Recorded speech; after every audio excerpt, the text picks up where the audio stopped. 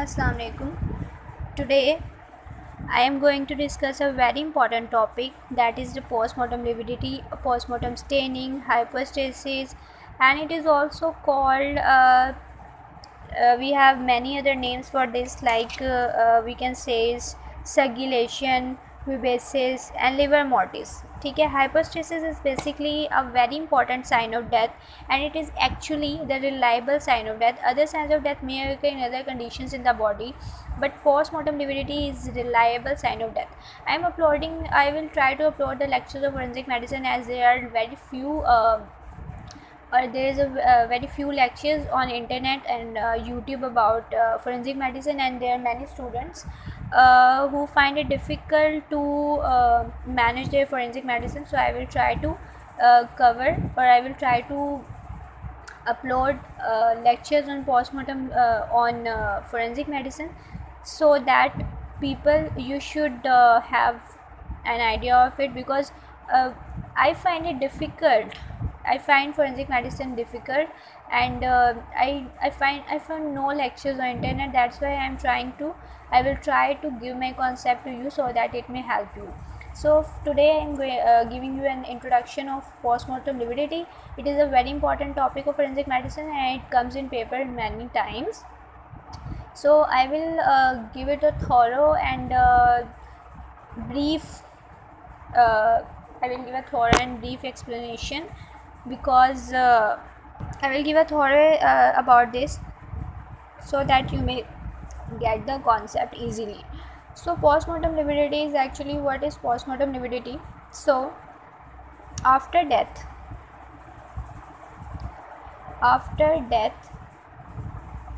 when there's stagnant or there's pooling of blood, or when there's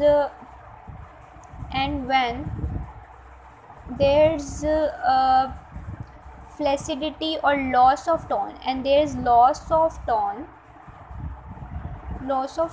of the blood capillaries,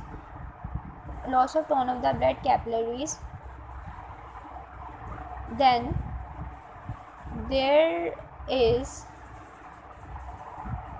occurrence of postmortem lividity.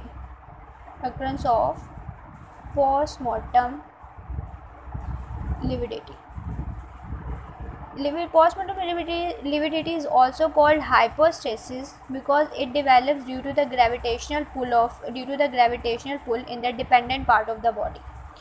So what is postmortem lividity? So after death, when there is a decrease in tone of the blood capillaries, there is stagnation of blood there, and due to this stasis of blood there occurs the blood pools there in the dependent part of the body. Like when a body is present in supine position during death, then on the back there will be the patch formation. The patch formation will be like that. Some part will be decolorized, and some part will be excessively some parts will be decolorized, and some parts will be colored due to the presence of blood there. This is called postmortem lividity. Postmortem lividity is not due to the coagulation. Postmortem lividity does not due to the coagulation. It is actually due to the stasis of blood. This point should be clear in mind, that postmortem lividity should be due to the stasis of blood and not due to the coagulation. We will go through it one by one. First of all, we will discuss what is the mechanism of postmortem lividity. So mechanism of postmortem lividity is basically that when there is a decreased tone leads to stasis, and that stasis leads to presence of patches in dependent parts of the body,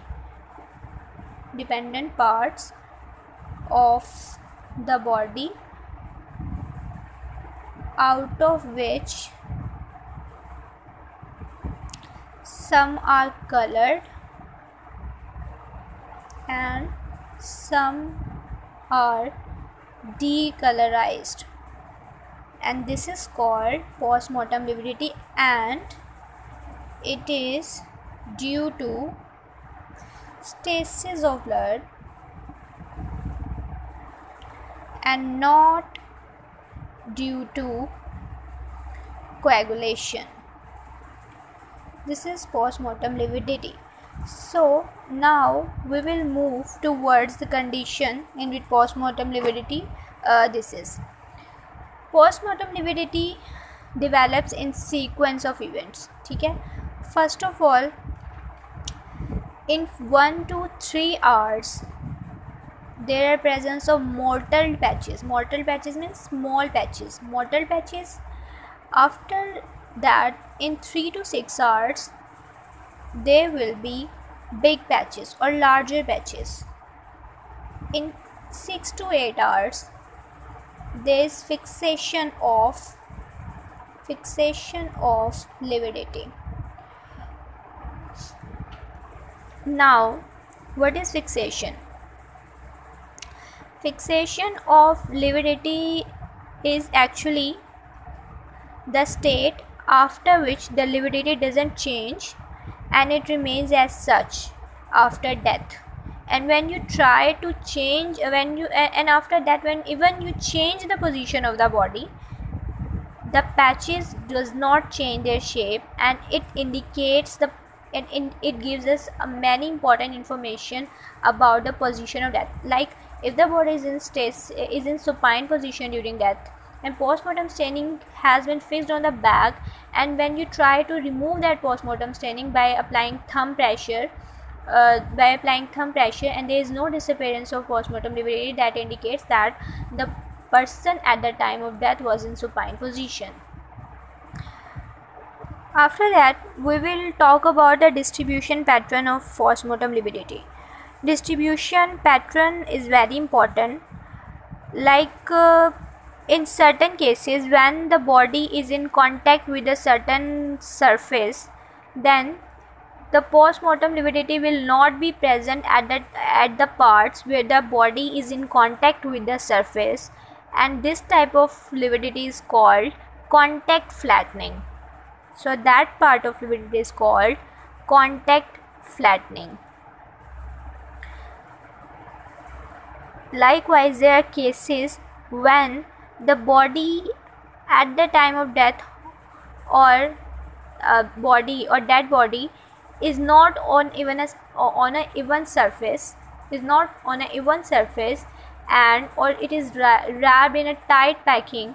Then in these cases there will be a band-like appearance of lividity, and this will be called Hypostasis. This will be called Hypostasis. In other words, and also it also like in case of hanging, postmortem lividity is present in dependent parts of the body, like in hands, in genitalia, and in feet. One of the most important distribution pattern occurs in case of drowning. In case of drowning, when there is moving water, there is no postmortem lividity because the body keeps on floating and there is no time of fixation of the lividity, so there will be no lividity. But in case of stagnant water, there will be lividity in head region and in the upper part of the body. That is in case of drowning. This was all an extent of postmortem lividity. Extent of postmortem lividity depends on many factors, like how much blood is present at the time of in the circulation at the time of death. More will be the blood in the circulation, more will be the staining, postmortem staining or postmortem lividity. Also, fluidity of blood. More the blood is fluid, more there is fibrinolysin, lesser the coagulation, and more will be the staining due to the stasis of blood. Color of postmortem staining depends